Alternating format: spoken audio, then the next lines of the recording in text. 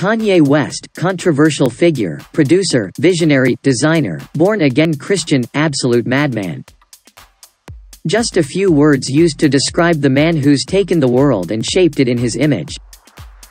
Kanye West has touted his billionaire status before, but now, the rapper is showing the receipts to prove it. According to a report published April 24, 2020 by Forbes, a publication known for calculating the net worth of celebrities, the world-famous rapper and fashion mogul has provided documents proving he is worth over $1 billion.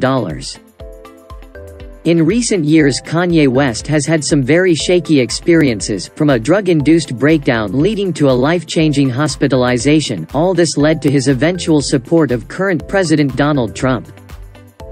These recent antics have led to many people on the internet to cancel him.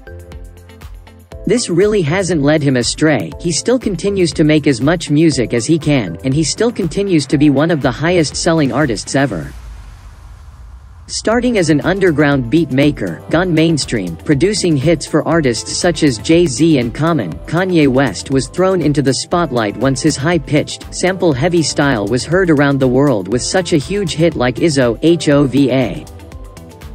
An ever-changing artist who is always breaking down barriers and ushering in new eras of the music world, Kanye is known for always innovating and reimagining himself for his new projects. In his 2004 to 2007 era, he was a college student on the come-up, making feel-good, soul-sample-heavy, eccentric beats. These albums also never relied on the gangster or bling rap aesthetics and instead relied mainly on talking about emotions and even politics occasionally. College Dropout, Late Registration, and Graduation were instantly hailed as classics, and are still as infectious as they were nearly 15 years ago. Of course, things are bound to change though. After a hectic year, Kanye disappeared once again, this time seemingly just to separate himself from the negative climate he had created in the previous years. Around January there were some clips shared online of something called Sunday Service, a gospel collective that he had seemingly formed on short notice. Sunday Service only performed on Sundays, and Kanye was not the center of attention either. Instead, he left the focus to the group and instead provided minimal support. It seems he has found comfort in religion, and while it's hard for many, including me, to accept what he has become in the past year, it's near impossible to deny his influence on hip-hop as a whole.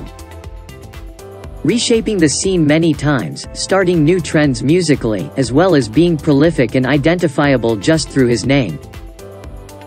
Starting from nowhere, to reaching the top, to becoming a born-again Christian, he has made a name for himself in the music world, and there may never be another artist like him.